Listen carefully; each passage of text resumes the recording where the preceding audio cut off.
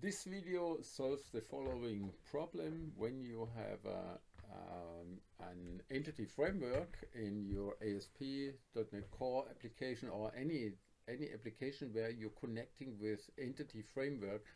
When I get some data here from my database context, from my table articles here first or default async, so connect this one with a call. When I say here F10, then there comes an error, next step, which says data is null. This method or property cannot be called on null values. So we are copying this one for my documentation. But anyways, I will show you that. Where is it? So once again, copying this one. So I take it in my documentation.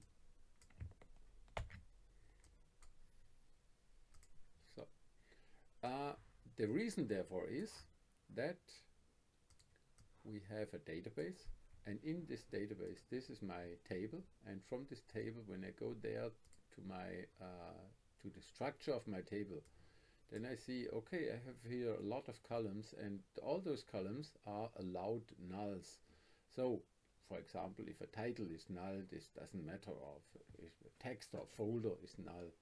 So when you call this one and say, show me the first top 1000 elements, for this one, for example, then you see here I have a lot of values, and one of those values is null. You see these ones?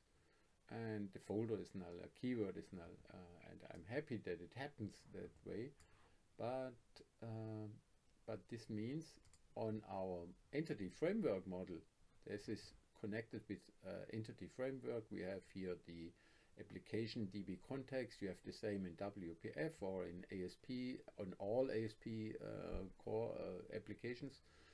Then you're connecting your database model, and in there it's very important to say that it's public, that this is your style, how you're calling, and all values which are allowed to be null has here to be set with this question mark.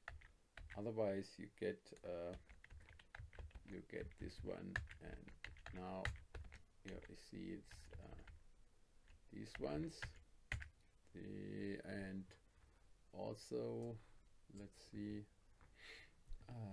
the folder and all the other stuff. This one is also possible to be null. It's prepared by. So now I'm starting again, and this one says, okay, it's allowed to be null, but on my entity framework, when you're creating a class object, then it says start with an empty string. Should be okay, but everything else is also okay. So now I'm starting with my project again. I go in there and say, hey, I want to see an object, and we come here to this point again with our, it's Angular in the front end. Needs a little bit time. Running in the background. Now come on, loads that data. Now I go to my data set, and it should jump now to that in the background. Here we are again, and we say get the first value, which has any idea. Now I say F10 and swap.